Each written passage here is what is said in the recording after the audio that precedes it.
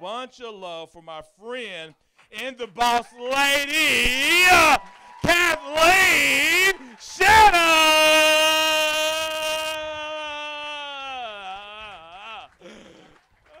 There you go, my friend. Wow, okay. Hang on, let me get settled. Wow. Thank you, Oklahoma City. Like, it feels good coming home. Today's theme for Creative Mornings is game. So I was trying to reach way back in my memory and through my experience think about when was the first time that I felt I really had game. And I feel like, did anyone see Desmond Mason, the first Creative Mornings? This should have been his talk, but whatever, I can do it. So can you all see the slides? I can tell you what's on it. There's a bunch of really scrawny 10-year-olds in yellow shirts holding basketball trophies. I'm on the bottom left, probably the most excited. And I started playing basketball. I mean, look at me. I wasn't very good at it, as you can probably imagine. But I threw myself into it. And I wasn't the best by any means, but I actually played with the best. There was a girl on my team named Shanna Harmon. Do any of you happen to know her? I feel like Oklahoma's so small. So I grew up with Shanna, and she was naturally tall and talented. Oh, wait, where am I on slide? Oh, sorry, my slide is missing. But it's okay, it's all good. It's all good. Shanna was really tall and talented and just naturally gifted, and she truly did have game. And she went on to get scholarships in college and was probably going to play for the WNBA, but hurt her back. She was incredibly great.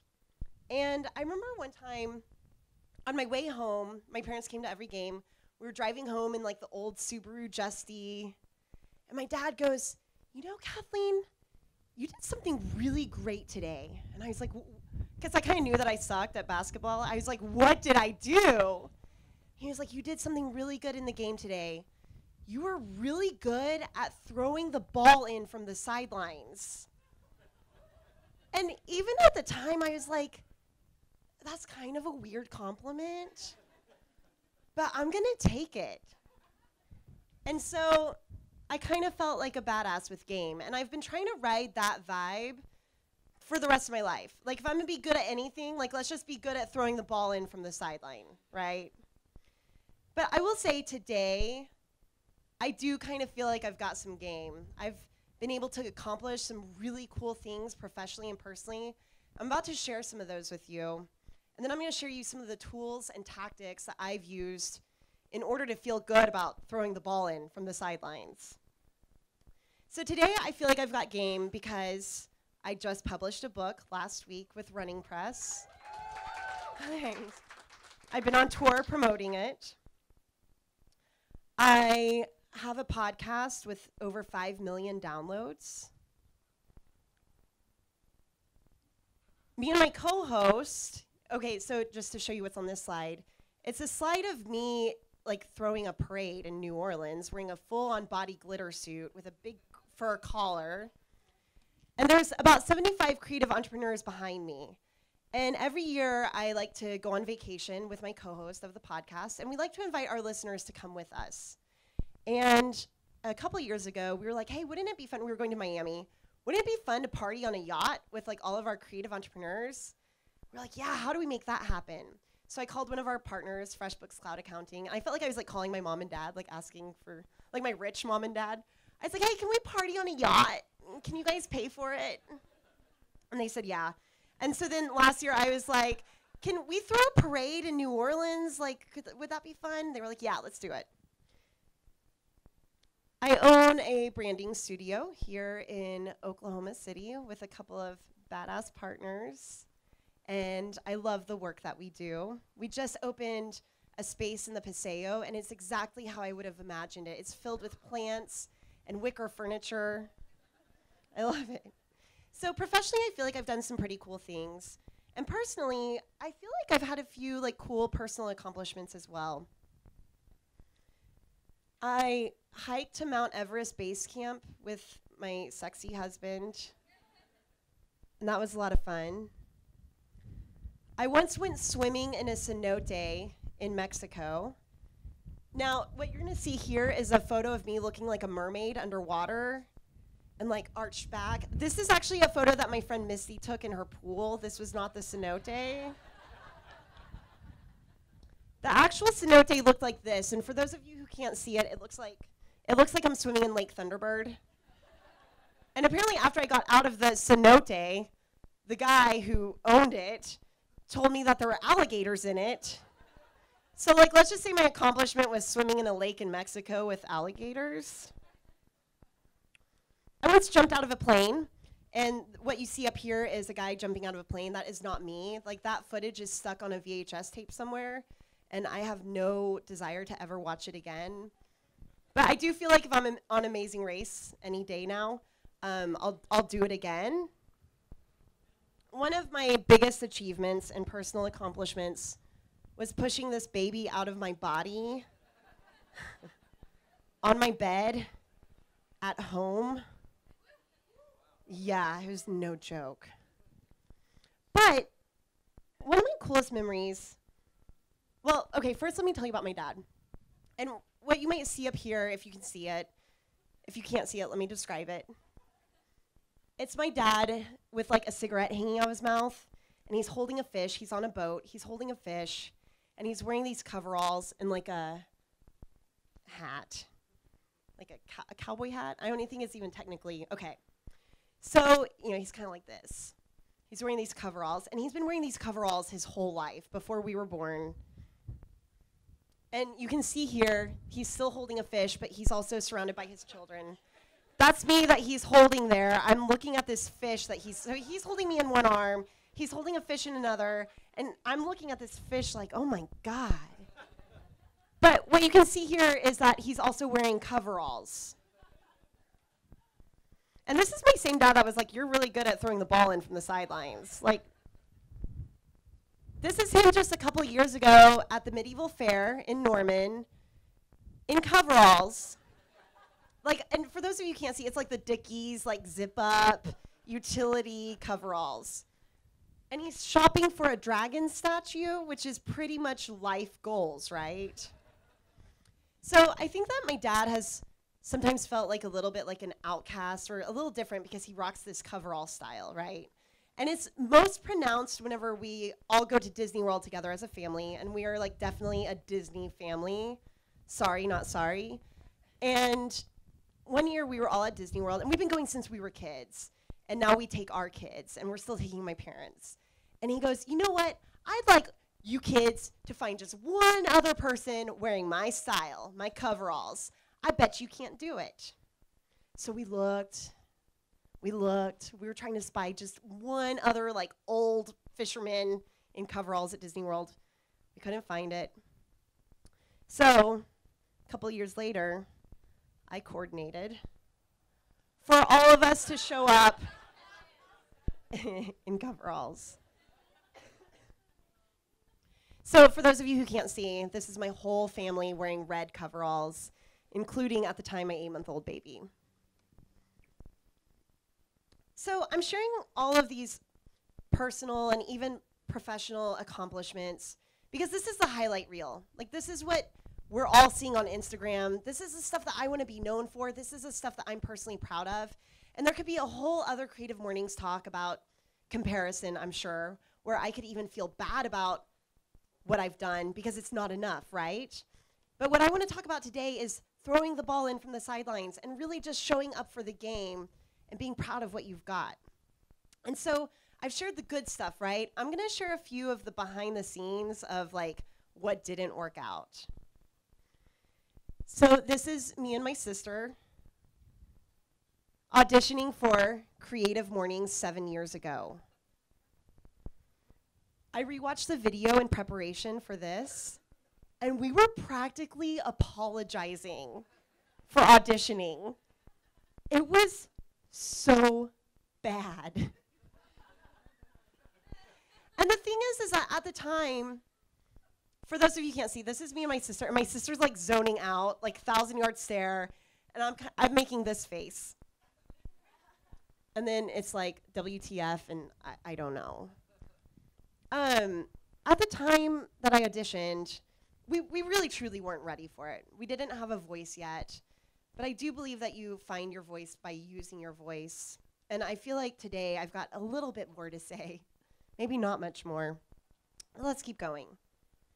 I once sincerely auditioned for America's Next Top Model. It was Cycle 6, 2005.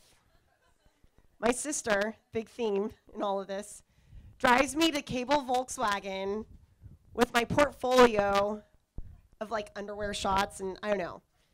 I like model walked to the News 9 camera. I thought I was gonna make it. And I know I'm not nearly skinny enough or beautiful enough or symmetrical enough to be a model, but I thought it would be such a fun experience. I thought it would be so cool to like dress up and take cool photos and learn how to smize.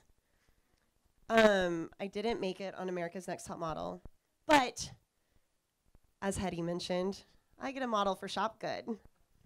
So this is the first shoot that I did with Shopgood, and they've become some of my best friends since.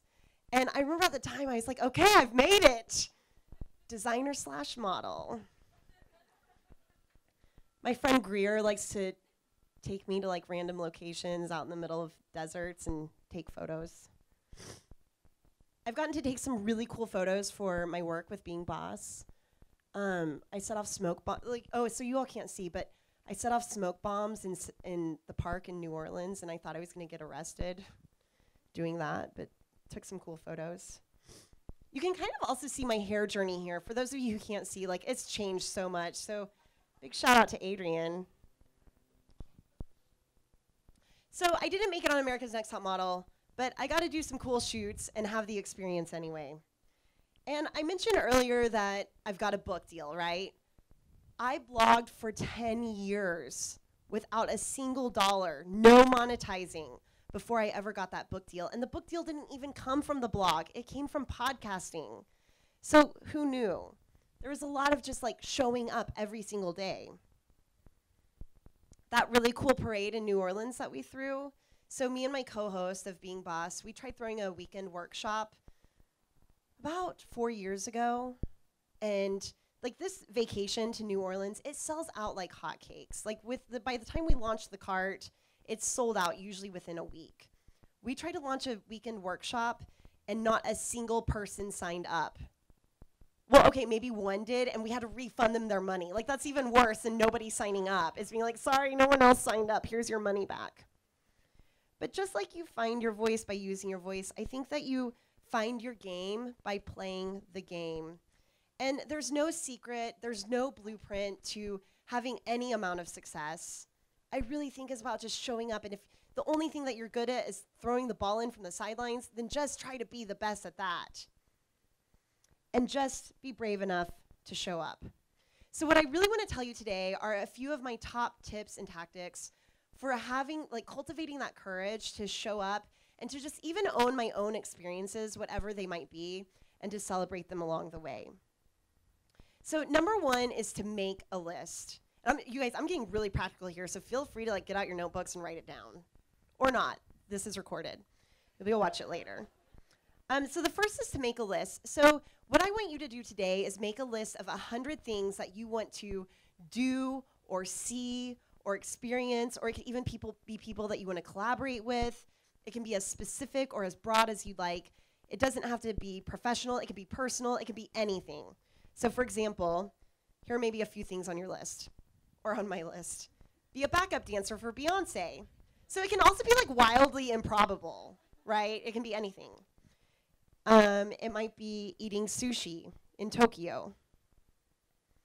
It might be finally opening that storefront. It could be meeting Oprah. Maybe it's like pulling a Cheryl Strayed and hiking the Pacific Coast Trail.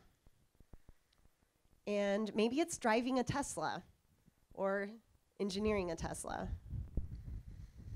So here's how this works. You write down all the things that you want to do, 100 of them, and you might have to stretch your imagination a little bit. And the cool thing about the list is that you can kind of just forget about it at that point. Like, I know that a lot of us like to muscle our way through to the success, but what I found with the list is that you can write it down and file it away. And so a lot of the things that I mentioned before were things that were on my list that I kind of forgot about. So be on America's Next Top Model.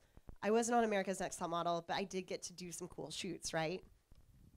Another way that this might work out is, I'm trying to think of another experience that maybe I've had where I've written something down on a list. So, one time I wrote down, I was just going through an old notebook the other day, and I wrote down, I want to be able to travel and get paid to travel.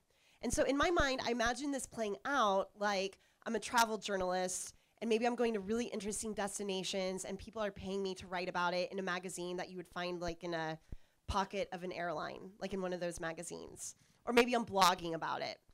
And so I was going through my notebook, and just the other day I opened it and saw that get paid to travel. And I thought, wow, like just in the past 2 weeks, I've been on top of the Empire State Building, and I've also been exploring the Redwoods. And I got paid to do that from writing a book. So I get paid to travel, and it didn't happen the way that I expected it to. But I think that if you can make a list, you can expect that everything that you write down is going to make its way to you in one way or another. All right, after you make a list, you've got to make space. So after we launched Braid Creative, we got the website up, we got some blog posts going, the branding was awesome, there was a lot of excitement. Once the confetti settled, it was like crickets chirping, no clients. Like, oh my gosh, what do we do now? So we were working with an executive coach, and I told him, I'm kind of freaking out about not having clients, what do I do? And he was like, you got to make space for them. I looked around my office, and I was like, there's space. Bring it. And he was like, the universe abhors a vacuum. He's like real woo-woo. And I was like, I need you to tell me what you mean. And he was like, okay, get out a piece of foam core board or poster board and draw blank spaces on it. And that's space for your clients. And then they'll come and you write in their names on the spaces. And I was like, So I had this chalkboard wall that I used to take my photos against. And I got out a piece of chalk and I drew 10 blank spots. And then my coach was like, oh, you also have to do a mantra. And I was like, okay, I've got dream clients with cash, just ready to pay me. We drew a magnet with hearts around it and a Cupid's arrow through the magnet. We were just attracting this. So made space. 2 weeks later, the chalkboard was filled up with clients. Now, I think that this works in a couple of ways. One, it makes your goals super visual and in your face. So looking at blank spaces for what you want can be incredibly daunting and incredibly confronting. But what you're going to do from that is send out those emails, write that content. You're going to be doing the things that it takes to achieve what it takes to fill that space. But then I also think that there's a little bit of magic to it. So a lot of people ask me, okay, I've made the lines, or no, they haven't done that yet. They've said, okay, I get it. I get the chalkboard. We call it the chalkboard method. I get it, but how do you actually fill those spaces? Once I make it. And I always ask them, did you actually make the space? Did you draw your lines? No. Okay, we'll try that first and then see what happens. So I think that there is this little bit of magical component to committing to drawing those blank spaces. So you all can do this on anything. It can be on poster board. It can be on a chalkboard. You could even get out, I know a jeweler who hanged her jewelry and then had a little postcard underneath each one. And then for every piece that she sold, she filled in the client's name or the order, on the postcard under the jewelry. So you can get really creative with it. I know someone else who wanted to sell 100 courses. They took a canvas and painted 100 polka dots on it and then filled in each polka dot for each course that they sold. So you can get really creative with it. But this is something that we still do to this day is the chalkboard, and I really do think it works. Okay, the next thing that you want to do whenever you're really trying to muster up courage to show up and throw the ball in and do the thing is to have a dinner party. So for those of you who cannot see, here's who I like to invite to my dinner party whenever I'm unsure or in doubt. And so what I've got here is Beyonce. even if just she showed up, like, we're good. I've got Jennifer Lawrence, Cardi B, Meryl Streep, Kanye West, and Bernie Sanders. This is a pretty interesting dinner party, right? So whenever I'm freaking out a little bit, I like to invite these 6 guests over to my house. And we all sit down, and I'm like, okay, here's my challenge. I'm kind of freaking out about this talk I have to give at Creative Mornings. Are there too many photos of myself in my slides? And Kanye's like, no. You're good. You're good. So, but what I want you to do is think about who would you invite to your dinner party. And so obviously, I'm not actually having these people over at my house for dinner one day. That's on my list. But what they do is that they give me inspiration and courage to show up. So what I want you to do is think of maybe like 4 to 6 people or even archetypes that you would invite over for dinner. And then I want you to get really specific about their expertise, about what their values are. I want you to get specific about maybe even what they're wearing, and then the kind of advice that they would give to you. And what's really cool is to even think about the conversations that these people are having with each other. So I've got Cardi B and Bernie Sanders sitting next to each other at my dinner party. Like, what kind of conversation are they having? And what would that be like? And it's a really cool way to connect dots and to also bring more aspects of yourself and to give yourself permission to try a lot of different things. I'm sure that all of us here are creative and sometimes feel funny about like having lots of different interests, and is it okay to veer off path a little bit? I think that these guests give you a little bit of courage to do that, to try new things. Okay, so one time I was coaching a client, and we went through 6 weeks of like breaking down limiting beliefs, and she really wanted to write a book.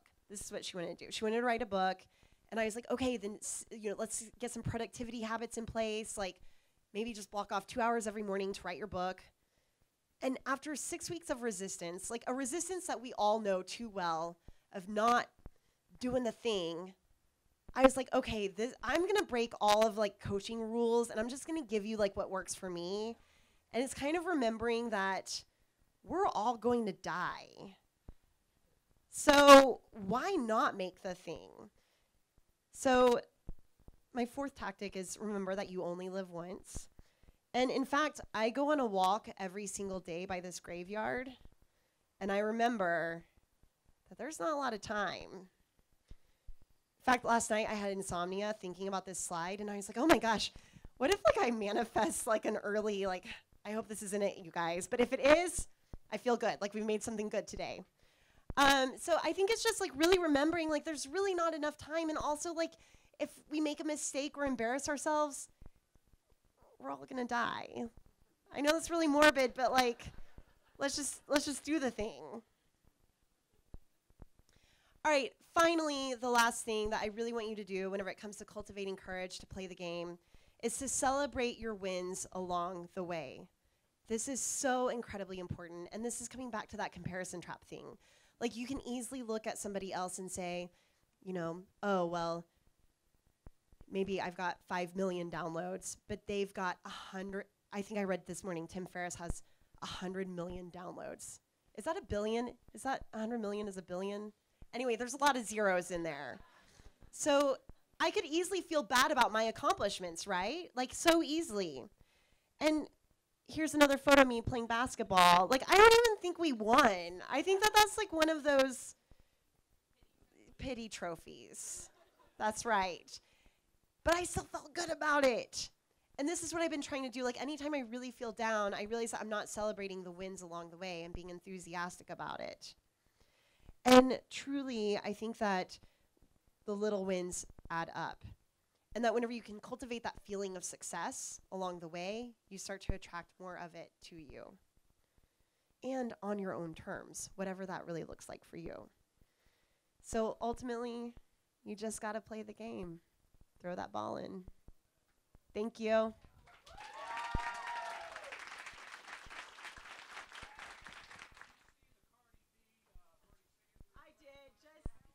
So funny because, so Cardi B made a comment about Social Security, and Bernie Sanders retweeted her. And it's so funny because I had just made that slide probably 3 days before. So, yeah. I made that happen. You're welcome, Cardi B and Bernie.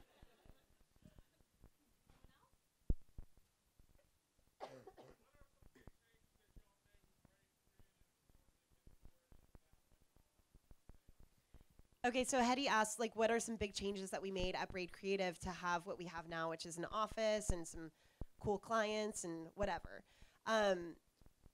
So honestly, there weren't a lot of big changes. It was just a lot of persistence and consistency, and I think that that's a big part of showing up, right? And so we all see the overnight successes, but it takes 10 years to get there, right? 10 years of blogging to get that book. 10 years of just grinding away one client at a time to get that office. So I think that for me, it wasn't a big change. It was really staying consistent in what we offer and do. We've offered the same thing for 7 years. We have one package, and we will scale it accordingly to if we're working with a creative entrepreneur or a larger organization or even like a financial institution. But we have made some big leaps this year specifically that feel bigger than ever. So we brought on a third partner, Holly Arter. I think they had to sneak out for a meeting. But we brought on a third partner. We've been staffing up our team a little bit more and really just making that leap of like, okay, we're investing in this office space. Let's do it. How do we afford it? So I think that that's probably the biggest thing is just those little, it's like little steps along the way. I like to think of it like this, is if you're building a bridge across like a big chasm, is that the right word for like a big, okay. So like think about just putting down one plank at a time, right, as you're going. And then maybe at the very end you run out of planks, but you're almost there and you just have to jump like 5 feet and you're like, will my legs reach? Am I gonna fall? I think that's what it kind of feels like whenever you take those like bigger little leaps along the way.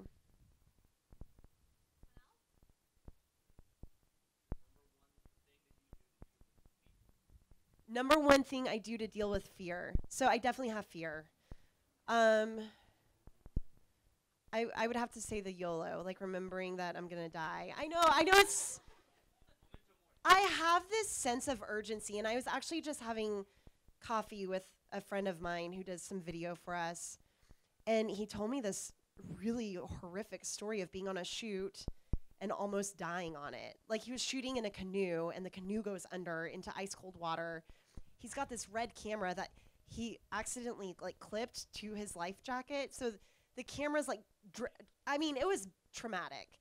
And so he's telling me this story, and he's like, now I just know that like time is limited, and I'm only gonna take on the projects that really matter, right? And really mean something. I just feel like life is too short.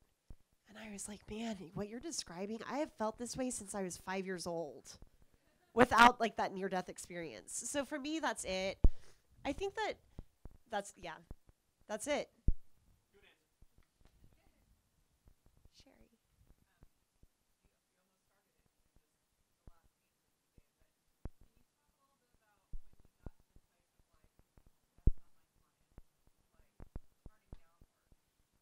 So Sherry's asking about turning down work. For me lately, it's been really about a lot of opportunities are coming up now with the book, and I've had some cool things come my way. And for me, it's really understanding my values and intentions. So really understanding what it is that I want to create and narrowing in. So this is a little bit more like esoteric. It's more than like, I do branding, but I don't do websites. You know what I mean? Because that used to be the answer, right? Like we're not a good fit if you don't want to go through the process that we go through. But now it really is about values, and it is about, okay, well, the work that I do, like one of mine is, I know this word is so overused, but authenticity and kind of helping people be who they are 100% of the time. And I think of that a lot through the lens of personal branding. And so for me, if an opportunity comes up and it doesn't run through that filter of that value, it's a no. If it does help people, then it's a yes, but in that very specific way. So I think as you narrow in on your values and what it is that you want to do and make, it helps you make decisions a lot better as far as drawing that line in the sand of what you do and what you don't do. But again, the theme of this is showing up for the game, right? Like I've played a lot of sports that I've sucked at because like I just want to try it and see what sticks. So I think that there is like this experimental phase, and I think it's a cycle of like trying things out and then seeing what sticks letting go of the things that don't, and you just go through that over and over. I lost my voice in New York, like day 1 of the book tour. Oh.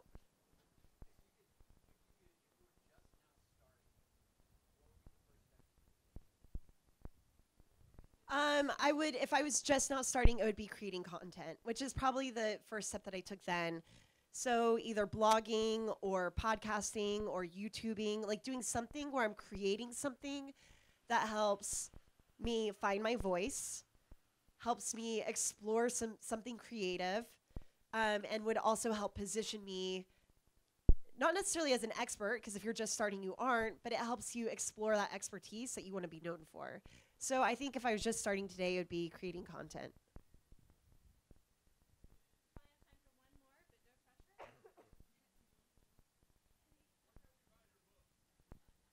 You can find my book at Commonplace Books. Yeah. Yeah. Do you still have some? Okay, there's rumors that they've sold out, but I don't think that's true. Okay, it's not true. Commonplace, they'll order it for you if it's not there. And then also like the big names, if you want to, Commonplace, of course. And if you could leave a review at Commonplace, just take like a little like shoe polish and just write it on their windows. Leave me a 5-star review there. That would be amazing.